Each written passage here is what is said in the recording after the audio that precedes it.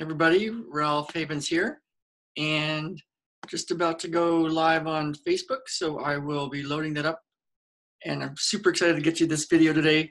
I usually wait until it's light outside, but I thought I could either write this down or I could just go ahead and do it while it all came to me, so I decided to just go ahead and do it. So let me just load this up. It'll just take another few minutes, not minutes, a few moments. Okay. Today's voting day in the United States. So I think it's going to be pretty cool, the stuff that's coming in today, and I'll tell you all about it in just a minute. So one more moment to get this set up on Facebook Live. It'll be on YouTube also. I've got a YouTube Beyond Limits with Ralph Havens YouTube channel. You can look at that and subscribe to that. Please share that and let other people know about it so that we can get these sessions out to everybody. So we'll be starting in just a moment. As you're loading up, let me know if you're out there. Click like, send me a heart over there on Facebook if you're on Facebook, and we'll be starting in just a minute. I'm gonna put let's see, this in.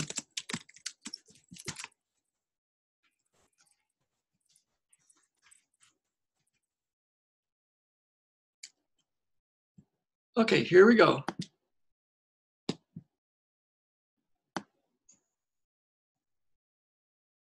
All right, so welcome everybody. Ralph Havens here, and it's election day in the United States today. So for all you Americans, let's get out there and vote, right? So some cool stuff came in today, and I wanted to let you know even before the sun comes up out here by Mount Baker, Washington. And it's been showing up with a few people that I've been interacting with lately, and it reminded me of some things that happened in the past. Years ago, I had a client who the doctor said had the dreaded C, you know? It's the kind of C is like the thing people don't even want to talk about it. It's like, unless you're like got a little purple ribbon and it's like the cure for cancer or something, race for the cure and you know, stuff like that. But when practitioners talk about it, it's somehow taboo unless you're a medical doctor. There's actually reasons for that. They have a law somewhere back in the 1930s, I believe, 1939, that said you can't say that you helped anybody heal or cured anything unless you're a medical doctor, right? That's kind of funny, but I get it. It's like I don't think anybody really heals anybody else. I think we can help people get healthy, and then their own bodies heal, whatever it is. So so that's a side note, but today, what I've been noticing is it reminded me of something from the past. I had a client who had a diagnosis of cancer, and she was seeing me. She was also seeing medical doctors, and the doctors were really concerned. And so they wanted her to go through all these procedures and treatments and all sorts of stuff. And I was taking a lot of one of the techniques that I use, matrix energetics. So one of the classes was scheduled over at the Coronado Hotel. It's a beautiful place in Coronado, California, just right by San Diego. And there's a big bridge that goes to it. And so my friend and client was going to take the class with me. So 5 days taking this energetic kind of class. And every time I saw her, she was talking about this diagnosis and trying to get well. And then we would drive over the bridge for those 5 days, and I would take her there, and that's all she talked about. So one day at one of the lunch breakout sessions, there was a small group sessions in this class, and I told the instructor what was going on, and could she work on my friend? And the instructor looked at me and said, "You've got to go work on yourself and clear whatever this is really about." And instantly I knew that she was right, you know? I was like, yeah, I've been thinking about this. I can't stop thinking about this. The client's thinking about this. My friend's thinking about this. So, so I went and worked on myself using this matrix energetics stuff. And it was quite interesting because up until then, that's all my friend talked about. And what our routine was I would go for a run after class, and she would sit on a bench looking at the ocean, and then I'd pick her up and we'd head back over into San Diego. And after this day, my friend didn't know I had done this, worked on myself.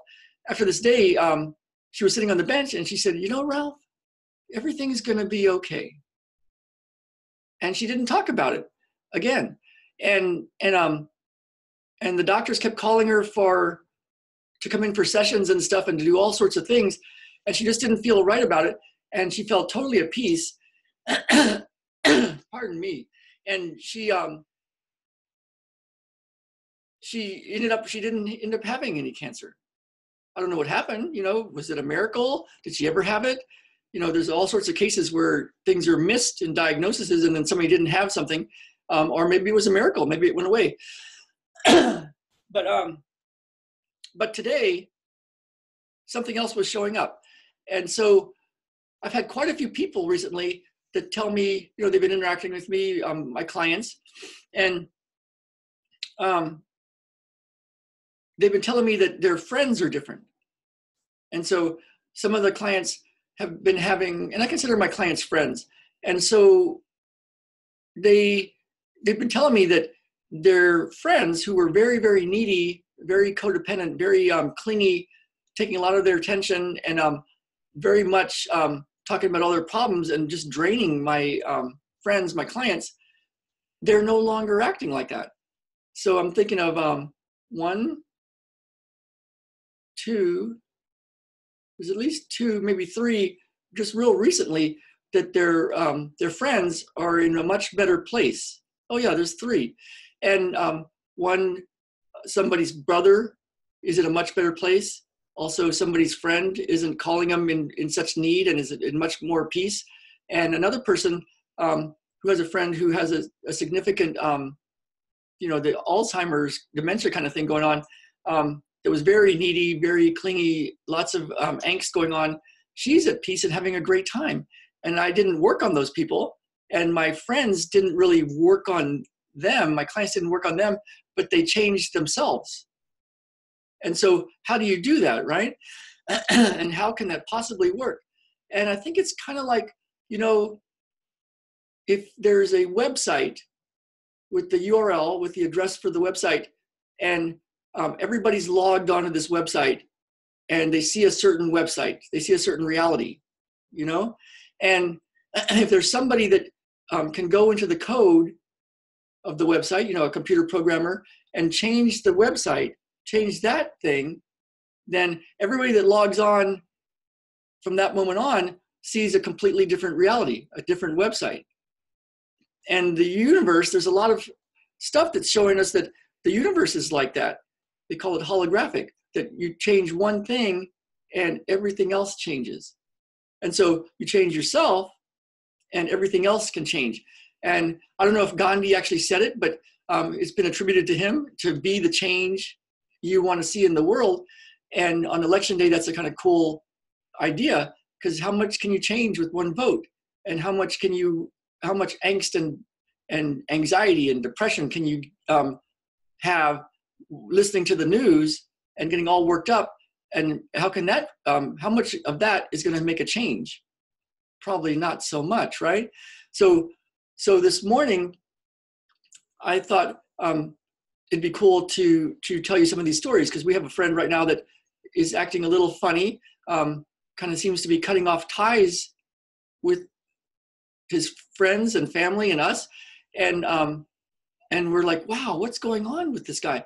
And so instead of trying to fix him, we can work on ourselves. And so for this morning, I'm going to do it in a matrix energetics way, in an instant miracle way. And what you can do if you want is to take your attention inward and notice what's happening in your body right now. And just stay present to that feeling. And by that, I mean, just kind of notice it without trying to change it. Just kind of notice it. And I'm going to go ahead and put all of us here. And let's change this code that would be useful for you. So we'll go 1, 2, 3, 4, 5, 6, 7, 8, 9, 10.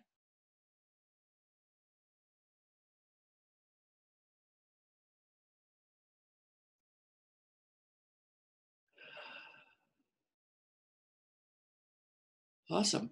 Now, when you think of Wi-Fi and computers and changing codes 20, 30 years ago, that would have seemed preposterous, right? That would have seemed like science fiction, Star Trek. And now it's just become customary and usual, normal to think that, oh yeah, somebody can change a website and then we can all log on and have a different experience, a different reality. And it all seems so normal. But 20, 30 years ago, that would have been a crazy idea. Here we go. And hi, Katerina, I see you. All right.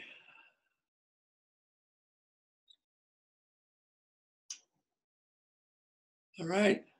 So I'm going to check Facebook and just see if anybody's commenting about anything. Let's see if we can pull this up.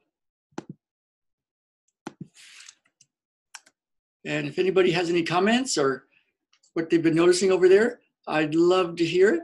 And on this day that's election day in the United States, if stuff is bugging you,